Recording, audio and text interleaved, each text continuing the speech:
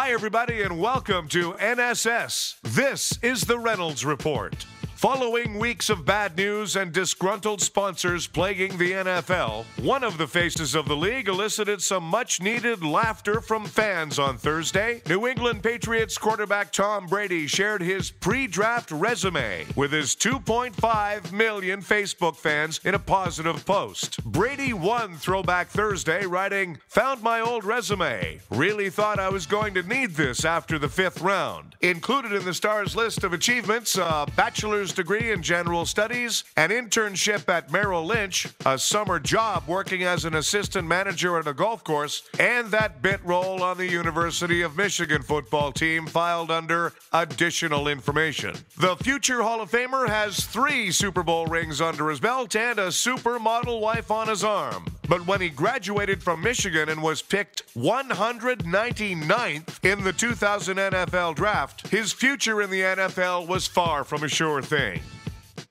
Okay, for all you Trekkies, Zachary Quinto says the 3rd installment in the Star Trek franchise could be coming sooner rather than later. Quinto, who's doing a great job of playing Spock, said things are rumbling, so I have a feeling that will be in production sometime in the next 6 months. Chris Pine and Zoe Saldana are expected to reprise their roles as Captain Kirk and Uhura, but J.J. Abrams will not return as director. Pizza Hut is testing a lighter calorie pizza called Skinny Slice. It's basically what a supermodel would eat over 3 days.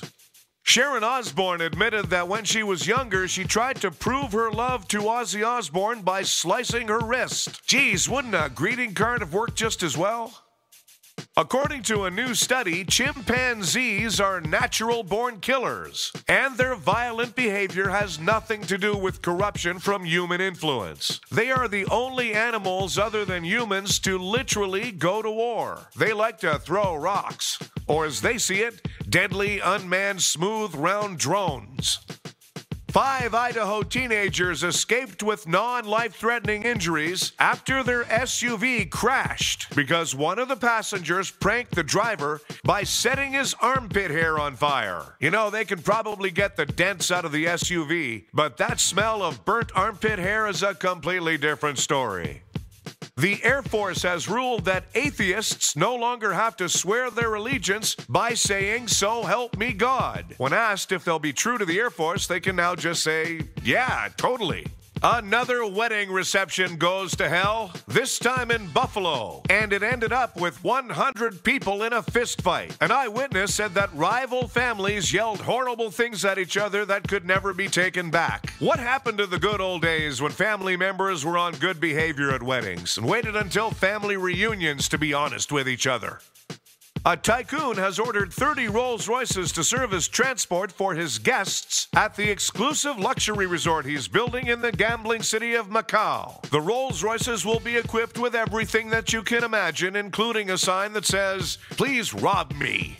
Walmart says that it will hire 10% more seasonal workers this year. They'll serve as reserves to replace any regular employees that go down when they open the doors on Black Friday. The medical community has started reminding everyone that it's time to get your flu shot. Of course, it comes free with the new iPhone. Golf Club in St. Andrews, Scotland has finally voted to admit women. Yeah, this isn't sitting so well with golf club members who are also members of ISIS. Hey, thanks for checking in. We have a new episode of the Reynolds Report every weekday. Watch for the Frank D'Angelo Band appearing across the country during their fall tour. Thursday in Toronto at the Markham Theatre and October 4th at the Casino in Halifax.